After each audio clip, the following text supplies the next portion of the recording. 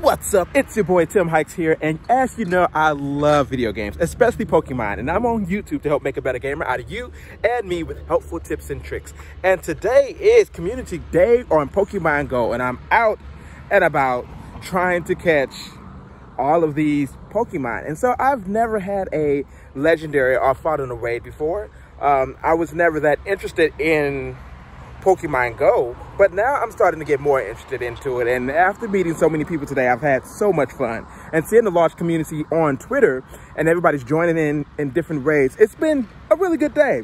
So let's continue our battle here, or maybe our adventure, and see if we can get some more cool Pokemon for this awesome day. And so I did complete one raid, and I was able to get Giratina. And I'm hoping I can get one more done today. And it'll be a great day if I can get another one. So we can see it's today from 10 a.m. to 9 p.m. I'm Central Time, so I think it's the same time everywhere. So wherever you are in the world, it's going to be from 10 a.m. to 9 p.m. So we'll see. Let's do it.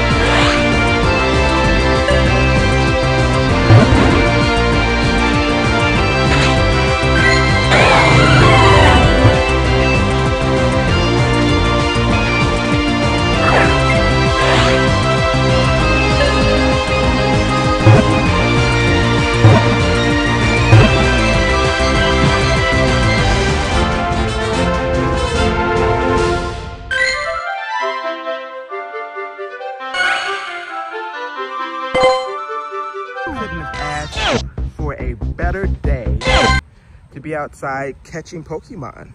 I do see a lot of people in their cars catching Pokemon, but today is such a beautiful day.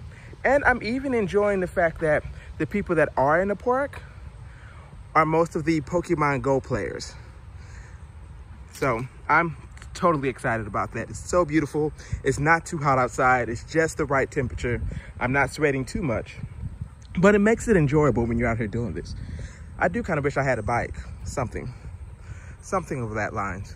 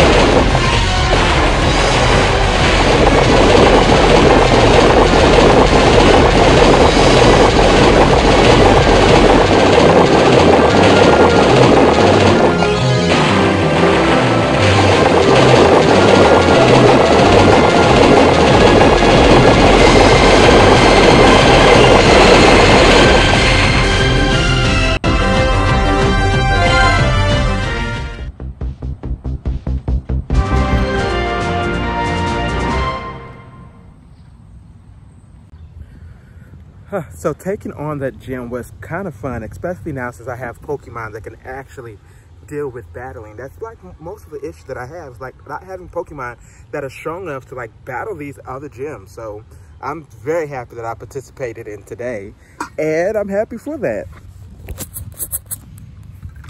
So I'm going to continue to wait out a little while because I want to see if I can collect more raids, even if it's the same Pokemon, because then that would allow me to upgrade or evolve. I guess it's not evolve because legendaries don't evolve.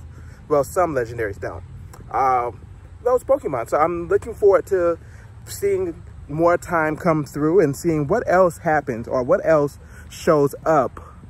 And I think I need to buy some more remote raid passes because some of these I haven't been close to. So let's see.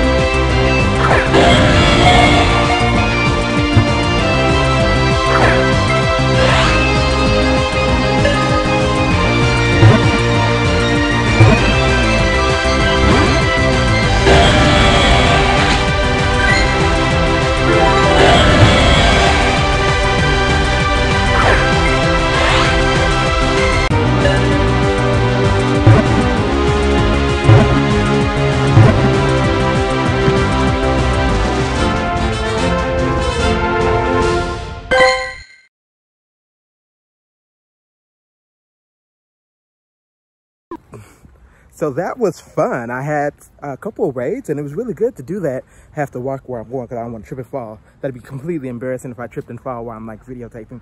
But yeah, that was absolutely fun to be out in the and nature and walking around and actually like trying to catch these raids. But I have been out here like way too long, and I don't want to get bit up by mosquitoes anymore. So I am going back to the house, and I will continue more inside if I can. But I do want to take advantage of the $14 that we paid for today and do as much as we can for our Community Go Day. So yeah, let's look at what happens once I get back into the house. A familiar setting that you guys are all familiar with.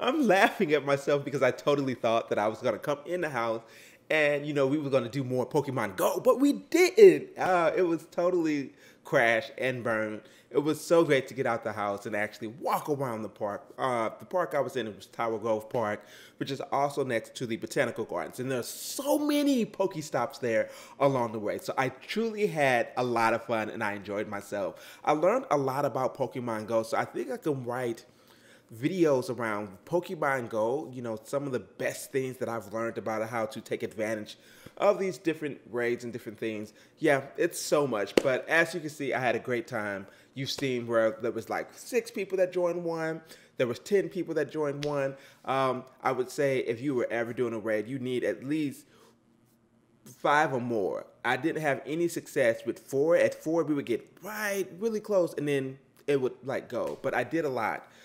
And I'm very happy about it. So I hope you guys really enjoyed this video. You saw a little bit. That's just a little bit that I cut up and put in there. It was a lot more and so much more content that I could have added. And this video could have easily been an hour. But don't want to keep you guys too long. So thank you. If you really enjoyed this video, hit that like button.